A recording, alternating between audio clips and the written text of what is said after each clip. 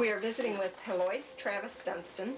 Heloise, you are related to several Canton families: the Travises, the Smyes, the Harmons, the Perrins, and the Hustons. Let's start with your earliest memories. You were born in 1911 and lived the first 10 years of your life in Detroit. But you had relatives who lived in Canton, and you visited them frequently. Tell me a little bit about those visits. Well, evidently, I don't remember any visits out there until my dad got his 1914 Ford when I was 3 years old, and he brought it on the boulevard, over on the boulevard in Detroit, and on a Saturday. And Edsel Ford is supposed to have given him his first driving lesson, and first and only driving lesson. And Dad brought us, came home with it, and the next morning he put us all in the car and took us out to Canton. In the wintertime, why, the roads were snowy. In the springtime they were muddy, and in the summertime they were just plain dusty. What differences did you notice from the city to the country? Well, I had been going out to the country anyway, long before we moved back to Canton. So my mother was ill one summer, so we stayed with her aunt on Warren Avenue, which was at that time called Perrinsville Road. And after that summer, Mother couldn't do any washing, and Jack and I would have to pull the wagon with the clothes in a bag over to some place on 12th Street to a laundry and get it washed, and then we'd bring it home, and Dad would put it on the line, and that's how we got along. And at that time, when we cooked in a gas stove, but it still had, we had gas lights in the, not electric lights in Detroit, and we had a wood stove too, and maybe it was part gas and part wood, because I remember having both in Detroit, and I know we didn't have two stoves. When you came out to the country, what did you enjoy doing that you couldn't do in the city? Oh, Dad always took us gathering flowers in the springtime. I can remember coming out Michigan Avenue in the old car and picking flowers along the Rouge River. And I can remember seeing Henry Ford one day. He was sitting on the edge of, what do they call it, river, when they... Oh, the bank? No, it was a ridge. Oh. But it was a low one, and he was sitting there like this. I can still see that picture of Henry Ford. And then we would go over toward Huron River Drive, I believe it was, I'm not sure, but there was a Detroit burned garbage out at a place called French Landing. There's an Edison dam there later, and for a long time after, even before I moved to Canton, and after I lived in Canton, we knew when the wind blew from the south that we could smell French Landing, the garbage burning. And Detroit had to stop burning it because people putting everything in it instead of just garbage. They put cans and bottles, and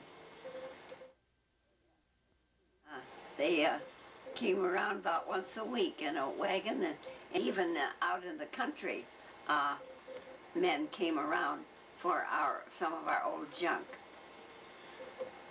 And somebody always one man I remember had a wagon, and he sold needles and thread and buttons and things like that off of his wagon, and he came around. So, and then after we moved out to Canton, why, if we wanted to do anything at night to visit the neighbors, we never thought of taking a car. We always walked. No matter how cold it was, we walked over to there. We'd walk to Uncle Theodore's on Perrinsville Road, or Warren Avenue, and his Uncle Theodore's second wife was named Libby too, and she came from England and always called me Heloise instead of Heloise because she was English. And I can still remember having popcorn in the stove. They'd pop it in the stove, and then we'd go over to Aunt Dode's in the wintertime, and especially in the wintertime when it was snowy and so cold, and every step you could hear the ice crunch and make a noise. And what else do you want to know? You mentioned Aunt Dode. She was quite a storyteller, wasn't she? Yes, she used to tell me about how her relatives walked from York State to Michigan. And I didn't know it was New York until I got in school and had geography.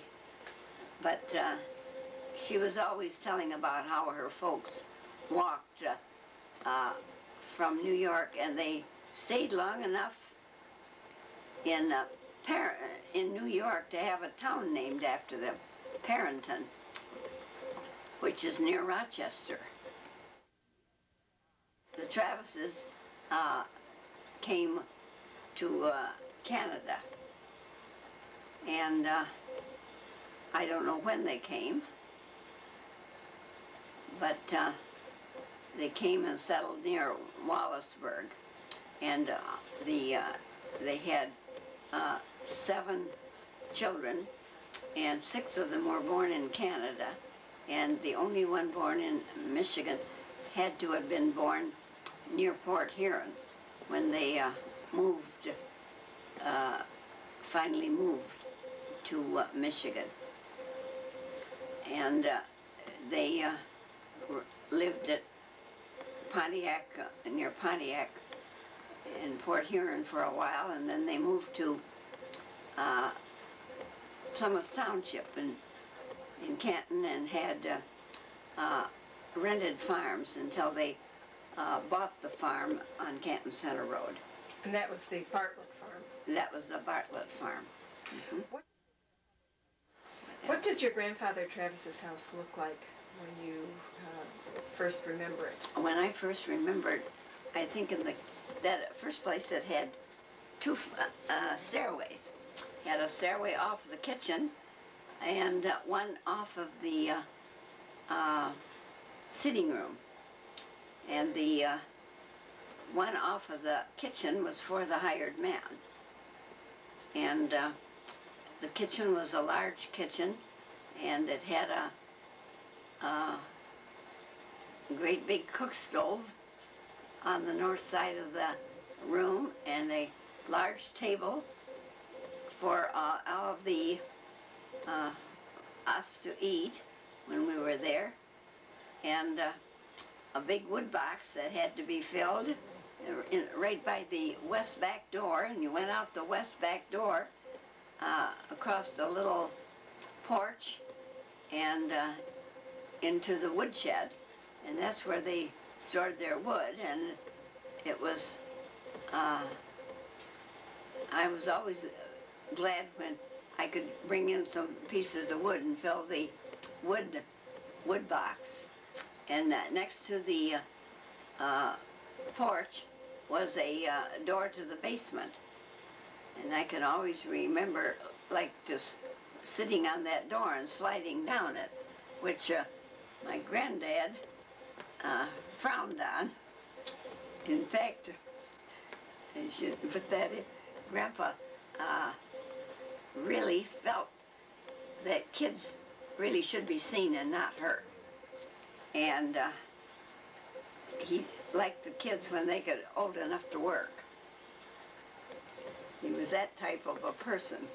But I can always remember reading the Bible, sitting in the, what was the dining room, and off of the big porch, and reading the Bible at night by lamplight. And there was a big stove in there, a round oak stove, I assume, because in the parlor was a, oh, what kind of a stove did they call that? It had a round top on it like that with isinglass in. And we had a stove like that in Detroit.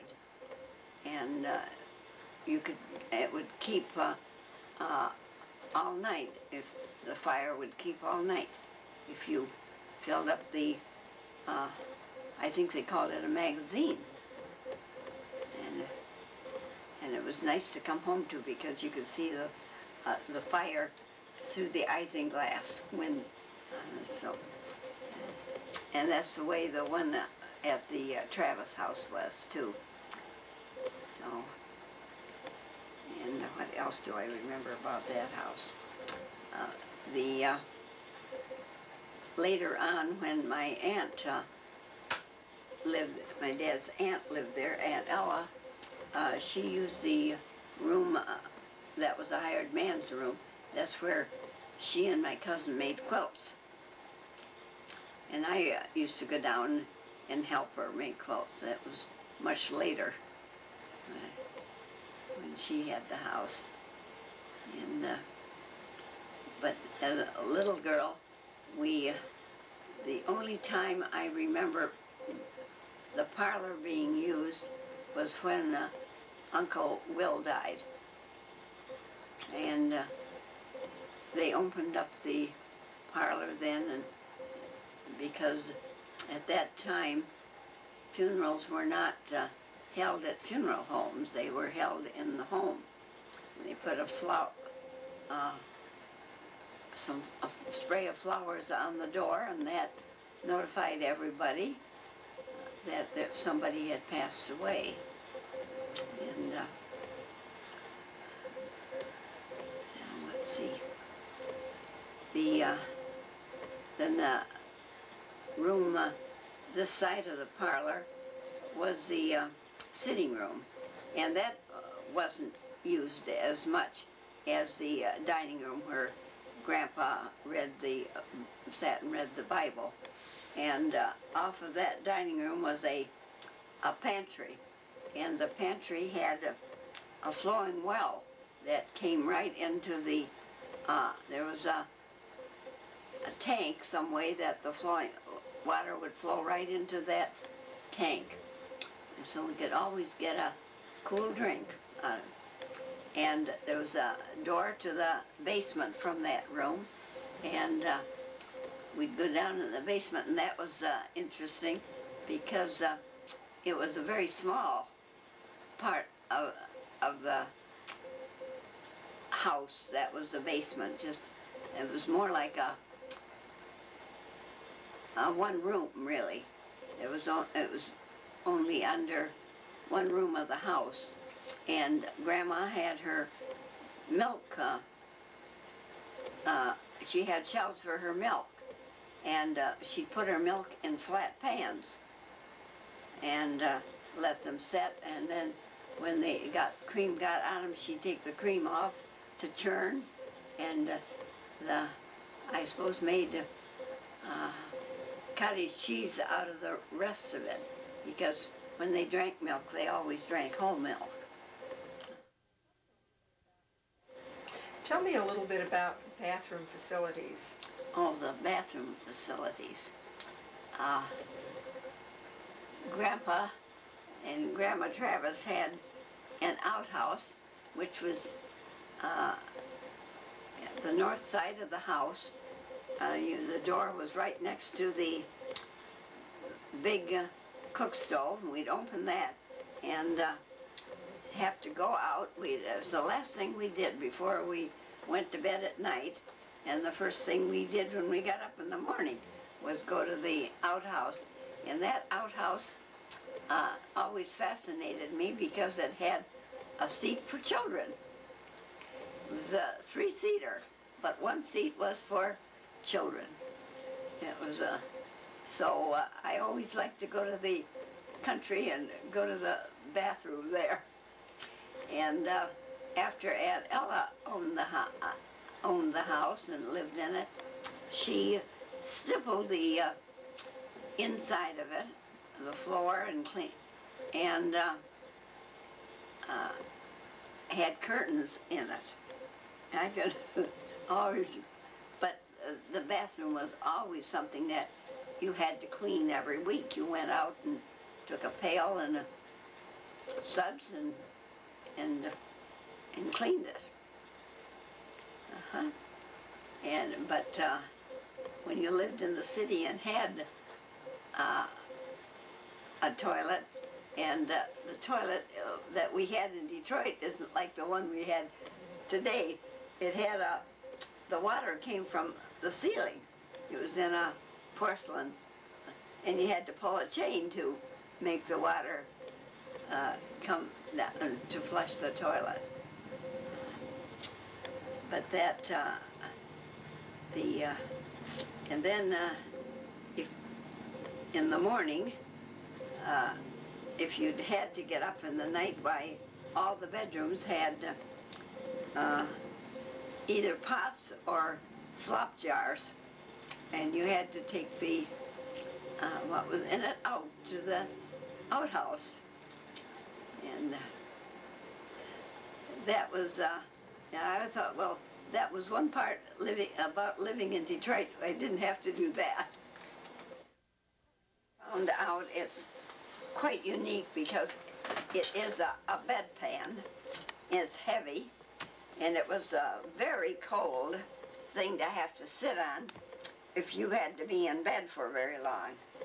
And this happens to be a Rockingham, which is part of a wedding present that my mother and dad got for when they were married in 1903. This says Edna on it, and it's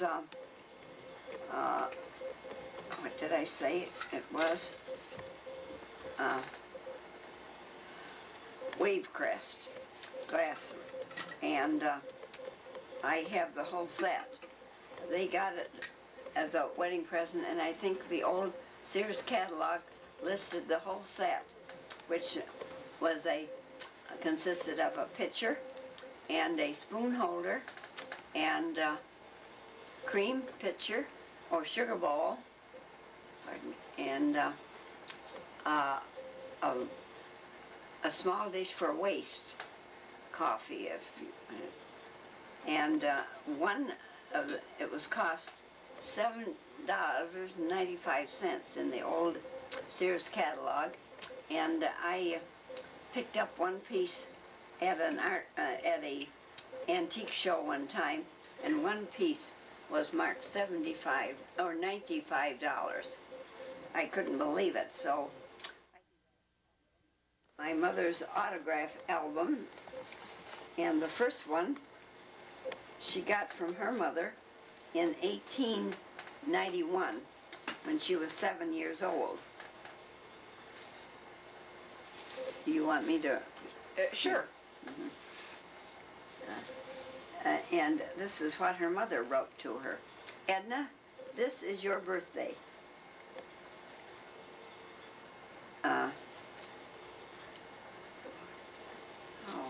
You are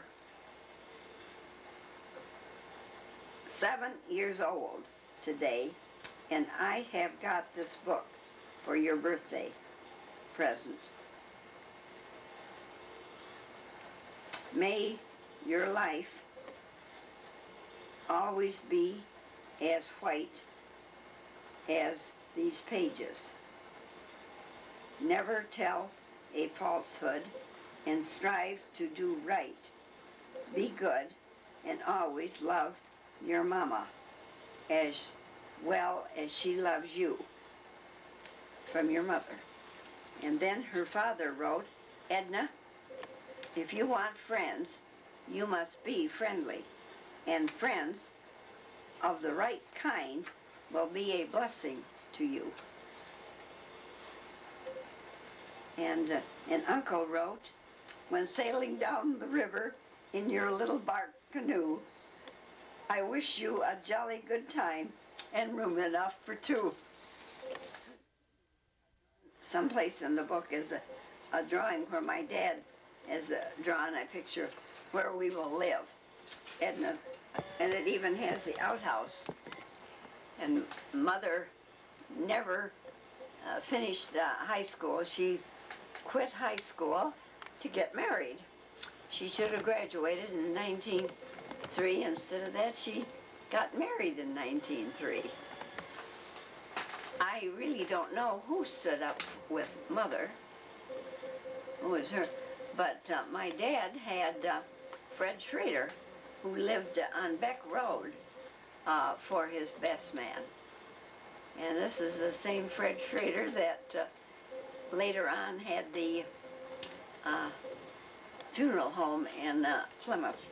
And when I was a little girl, and even after we moved out from Detroit, Uncle Jewel Harmon would take cans of milk into the Plymouth to be sent into Detroit for, in those days they didn't pasteurize milk, they just cooled it and put it in bottles, and even pails. Milk was just sold in pails long before they had bottles. And if we would meet Fred Schrader uptown in Plymouth, he would always give me a dime. I can still remember that. And that looked pretty big to a little girl, because we always had, were given some pennies, so many pennies to spend. And my brother, I remember, would get these marshmallow peanuts, and you can still buy them today, but he could get 5 or 6 for a penny. And I would buy one piece of chocolate to eat, and he would get as much as he could for a penny. And then we always had we always got a quarter a week, and that had to be put in the bank. And I still have my bank. This doll was in my mother's family, and the clothes he has on were made by, I assume, by my grandmother. And maybe Aunt Ethel played with the doll, but Aunt Elzora Harmon had it, and I could only hold it when I was a little girl. But I have a few other clothes that went with this doll. And when I could finally take it home with me. And by the way, this is, what kind of a doll is it? Porcelain? Porcelain doll with black hair. And it is worth over $100. And I should get it fixed. The head doesn't want to stay on her. And she has a corset on, which I made as a little girl. I thought she needed a corset like all the women wore. So, in someplace I have the other clothes that she had. And I had a beautiful doll with a porcelain head.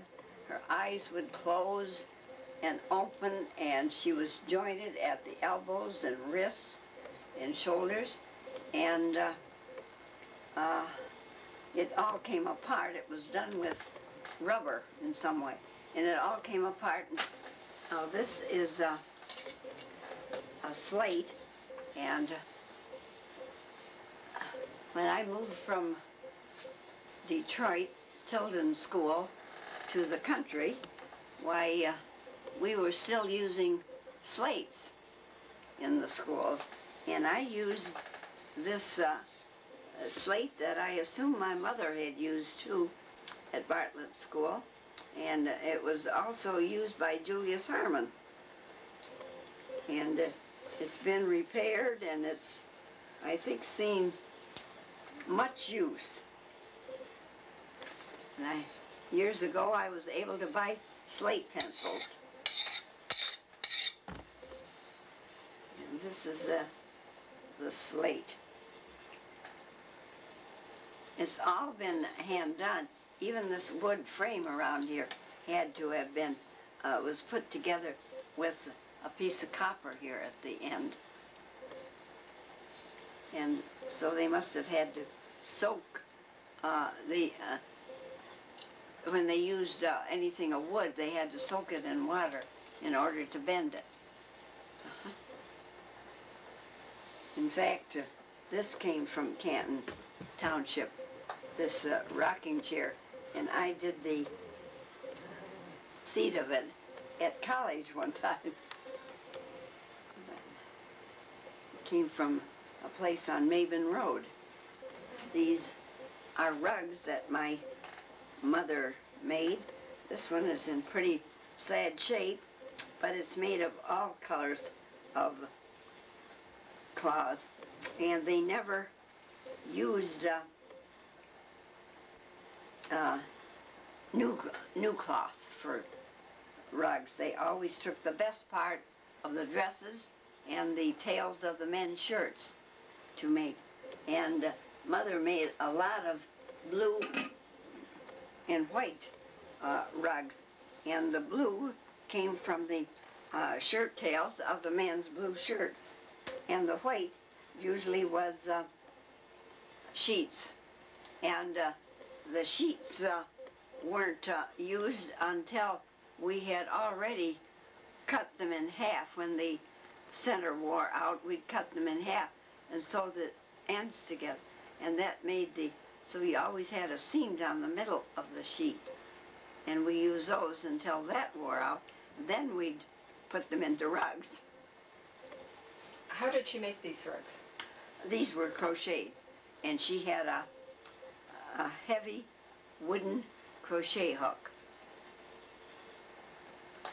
And I can still see her sitting and doing it. And some place I have the a braided rug that she did. I have a quilt that Aunt Ethel Harmon made. It's their only quilt that she hand done. In fact, I have 2 quilts of hers. Would you like me to? Oh, I'd love to see them. Okay. This has 2 names. One is a bow tie. And if you look at, it's 6-sided, and it's a tie, a bow tie this way and this way. Now there is another name for this pattern, but at 82, I don't remember everything that I should remember. And this was done by Ethel Harmon Travis when she was younger, and it's the only quilt that she did all by hand, and it's her first one. Oh, look at those fine, fine stitches. She's evidently made this of new material, which probably cost all of 10 cents a yard. Okay. This is a picture of a Christmas gathering at the Travises, Henry and Edna Travis, when they lived in Plymouth on Main Street. And the house was there up until about 25 years ago. And the I'll have to put the Russell and Claire Travis, the children of George and George Travis and Aunt Lena were there, were the children, and I think Ella Travis's daughter, Blanche, was there. But those are the only children that were. And this is before my mother and Dad moved to Detroit. And they moved there probably about 1908 or 9. And Dad worked at the Packard plant, he said, on the boulevard.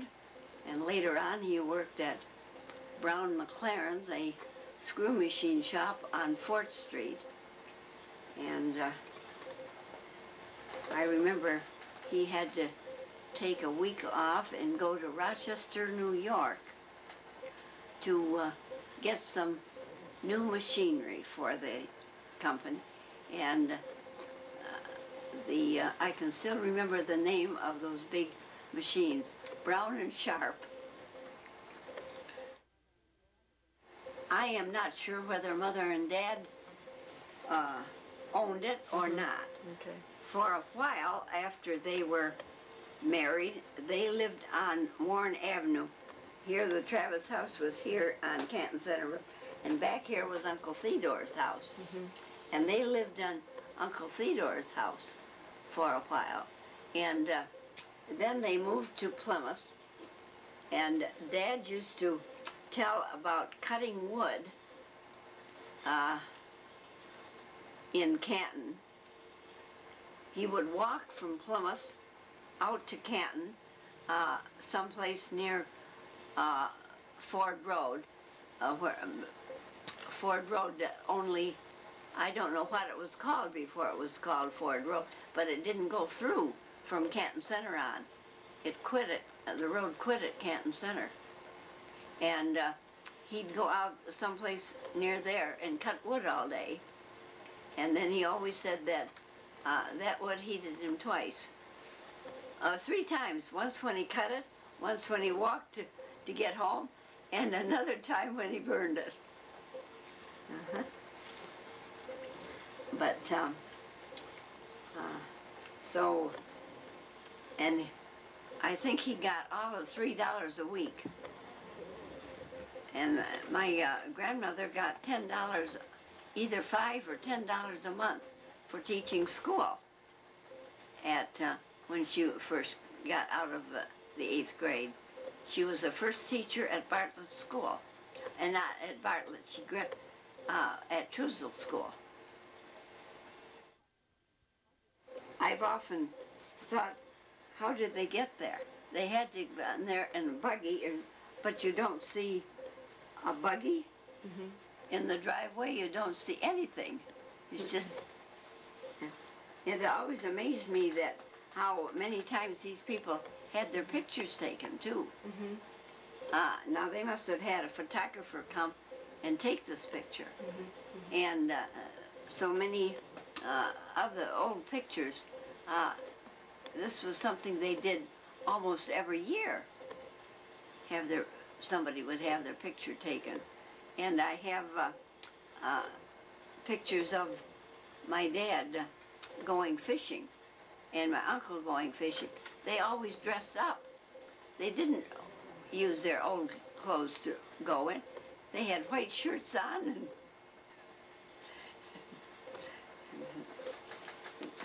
maybe not their best ones. I can remember Uncle George lived on a farm on Canton Center Road, and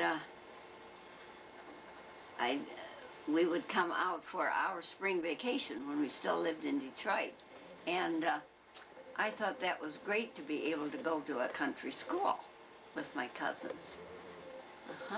So I went to Canton Center School with them several times. And then, of course, Canton Center, when I went to school there, was or Bartlett School, was a one-room school. And we had a teacher, Ethel Wright from Wayne, came out and taught, and then we had Alta Fisher from Plymouth. And Alta Fisher was a great old gal. She would come out in early morning, morning before Christmas. She came out and went to school. I suppose she built the fire, and then she had to go back to Plymouth. But instead of going back to, she went back to get her breakfast, but instead of going back to Plymouth, she swung around. I can still see her turning around on Canton Center Road and coming back and wanting to know if Mother would feed her breakfast. So then quite often, Mother would send a hot lunch over to her. And then when we were going to school, we would I was fortunate enough to be able to take my lunch only on a few special days, because we were only a few yards from the school, so Mother always expected us home to eat. But I can remember when the 4-H club came into being, why we had hot lunches at school. And we'd have tomato soup. We'd cook that and fix it, and beans and a few other things. So for maybe, I don't know how long we fixed our own hot lunches at school. But that was something to do. And then my 4-H leader was a Canton girl, a woman that lived on Sheldon and Warren Avenue in a big house, and she had our 4-H club. And I can remember making an apron for 4-H and a headband to wear so our hair wouldn't come down in our eyes when we cooked and so on. And the school that I went to was a wooden school, and it had a building almost the size of a garage beside it, and that was the woodshed. And the school inside had a boys' room and a girls' room, and that's where it was shelves and hooks where we'd hang our coats and put our lunch pails on the shelves. And just inside the door was a great big stove. It took usually by that time coal, but at first it took wood. And it was, the kids took turns keeping it fired during the day, but usually some of the older boys would come and help the teacher start it in the wintertime, I can remember. And we'd love to cook our apples on it. We'd get an apple, we'd put it up against the boiler of the stove and get it hot, and that kind of cooked our apples to eat. And we had steps or seats, and they were fastened to the floor. And later on, they put the seats on strips of wood when they were able to get a janitor, and that made it easier to move the seats around to clean. And then there was always a platform on the up at the front, and that's where the teacher's desk was. And behind the teacher's then was the slate all the way across the front. And George Washington's picture up and hanging above the slate. And I don't remember whether our slate had the alphabet all written out above it, but some schools did have that. And we'd have our classes up at the front of the room. She'd call our classes, and it was fun to listen to the older youngsters and knew what we were going to have in a few years. But I enjoyed listening. When my younger brother went to school, Alta Fisher was his teacher, and she was teaching him the phonics method of reading. And it was interesting to hear how she prepared the youngsters for learning how to pronounce the words for themselves. It was far different from the way I had learned, which had to be a sentence, read a sentence, and so I learned the words by sight. By sight, yes. But it was usually in a sentence, and then the word we were to learn was underlined. And then we had orthography, and geography, and history, and arithmetic, and what is orthography? What? What is orthography? Orthography is the study of words and how to pronounce them. And when my brother was going to school, orthography was out, and he was the one that was teaching this, taught this phonics method. But I still have my orthography book and my mother's arithmetic book that I used in some of my reading books. I had a book of, I thought I brought it in, of my brother's fourth grade reader, Neil Travis, in it. And then something else I was going to tell you about. Some of the boys in school were 16 years old. They had to go to school until they were 16, unless they got out of the 8th grade. And some of these boys, at least 2 of them, would drive cars to school in those days. And one boy, I remember, was telling my brother that he liked to take a girl out and shift gears because he could always touch her leg.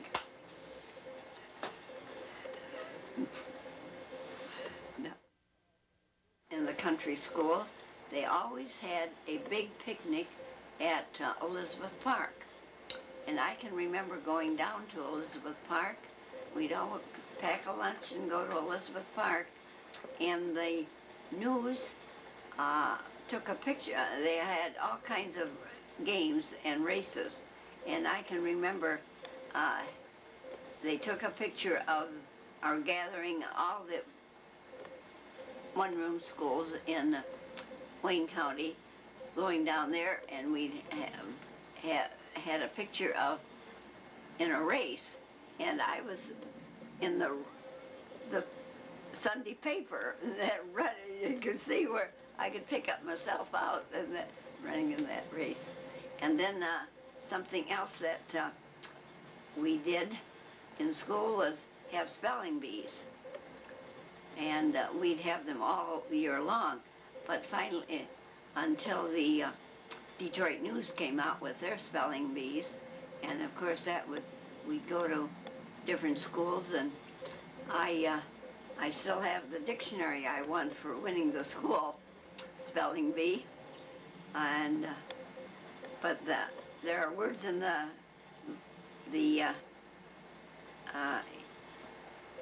we have in today's dictionary that aren't in the dictionary that I won. Your brother went swimming in the creek. Oh, yes. Which creek did he swim in? Well, it was down by the Haggerty house, and it was part of the Rouge River. And I don't know how come, I suppose the teacher told my Dad. And I don't know whether we even had a phone at that time, but they got around some of the men, and the school board went down after the boys. Yes, they skipped school and went down swimming near the Haggerty, you know, the big house that was the Haggerty house, yes. And I can remember as a little girl, there was somebody had a library in the big house at the corner of Ford Road and Canton Center Road.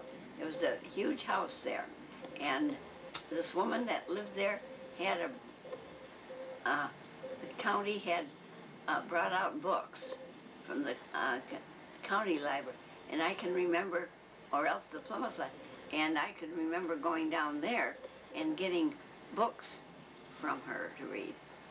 I always had my nose in a book, my mother said, and oftentimes she'd call me, and I never would, I'd be thinking what I was reading. I had my mind on that. I sometimes never heard her until she maybe yelled the third time, and then I better put down my book. Was that the house that now is where Myers is? Yes. Uh-huh. What kind of fun did kids enjoy during the summer and winter months? Oh, like we often made our own fun. We played over at the school, and we played, what was it? We'd have a group on one side and a group on the other side, and we'd run, get to the other side without having anybody touch us. We'd get in a line, and then we'd run and turn, and everybody would, and the ones at the end would all, if we were on skates, we'd always fall down. But we did it on the grass, and we also played field hockey. And if somebody had a ball, we'd always be kicking a ball too. And one of the things we loved to do was wading in ditches. And it didn't matter whether the ditches had snow in them or water in them. If they had water in them, we took off our shoes and socks, or we got it when we got home. But in the wintertime, we would wade in the ditches and in the snow up to our waist, and then by the time we got home, why our underwear would be wet through, because we didn't have snow pants in those days. And in fact, it wasn't until I was in high school that we had galoshes. We just wore rubbers. And I think they had, of course we had long stockings on, heavy and long underwear on, so we kept warm. But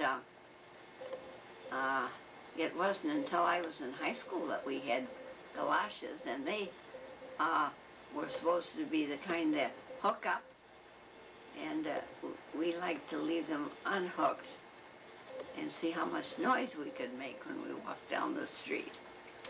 But yes. Now you mentioned your father when he was a child wearing woolen underwear. Yes. Oh yes, Dad used to, and Aunt Ella used to tell about how Grandma Travis would take everybody, all the youngsters, over to Canada to get, in the summertime, to get underwear and clothes to wear in the wintertime, because it was cheaper in Canada than it was in the States. So they would, I don't know how they got to Detroit, probably by horse and wagon, and then they'd take they had to have taken the ferry across to Canada and do their shopping, and then Grandma Travis would have all the kids put on their underwear and wear it home, and at least until they got across the river and back into the United States and Michigan, and they would be so itchy. And they didn't like that at all. But it was just one of the things that they did to save money. And they always, they dried corn in the summer, the women did, and dried apples in the fall. And they always, they made apple butter and jams and jelly. And I can remember that they would, in the wintertime, they would always have a part of a beef hanging up. And when it got cold weather, they'd hang it in the in a building that was close to the house where it would say frozen, and then they go off and cut off what they needed to have for dinner. And then they always made with the if they killed a pig, they always had bacon and ham. And I can remember one time when I had a half a hog to cut up one day when I was married and lived on Joy Road. I can still remember using this. I still have the meat saw that I used that day to cut the meat up. And then every house had a smokehouse and outside, and they'd either that or they'd have a big barrel that they would put the, but I can remember going into smokehouses, which was like a little privy outside, and they'd leave the meat hanging on those hooks right in the smokehouse. And then the older farms had ice houses, and oftentimes the ice house was in the barn. I remember a place Uncle George lived at had ice. They cut the ice on the river and or the lake, wherever, and would store it with sawdust in a room in the barn place, so they'd have ice in the winter time or in the summertime. And then drink that they used to make, and I thought it was made because the Harmon farm had such horrid tasting water in the summertime. It tasted of not sulfur? alum, but what? Sulfur? Sulfur. And they would always, and I can remember carrying this pail to the men in the field. They called it ginger switchel. And I found recipes, they called it switch tail. But it was made of vinegar and sugar and ginger and water. And they had no lemons, or seldom had lemons in the summertime, so they used the vinegar and they in the drinks, and that helped the men it was good for them on a hot day when they worked in the fields. But I can, and when I have made it since then, and I think if you put a little bit of soda water in it, it would be like our ginger ale today. Something about the Travis, at Christmas time, they always, instead of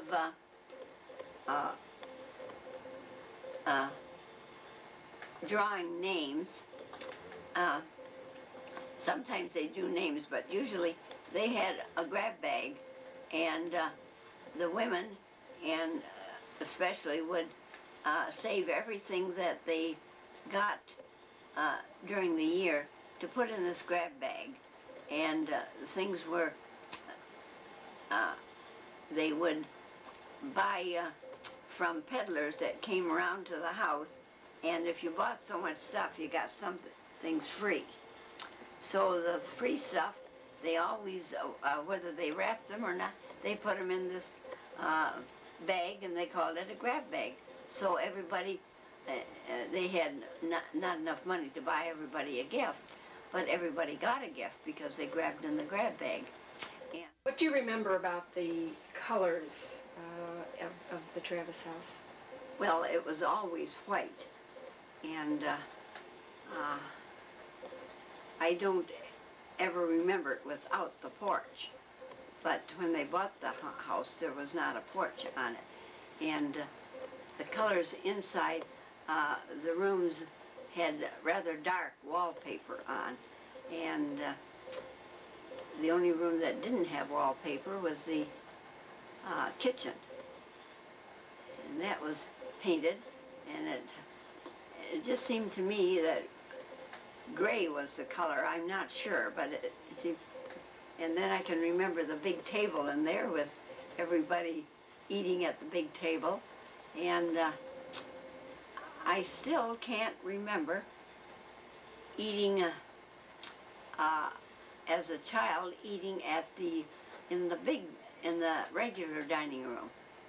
I can only remember Grandpa reading the Bible there. But when Aunt Ella lived there, we ate in the dining room. She had one or two of us over, and we'd eat in the dining room with her. And I can remember the walks that we used to take down in the at night when we'd want to walk to people's houses instead of driving. And in the fall, my dad always knew where the nuts were, and we'd go gathering nuts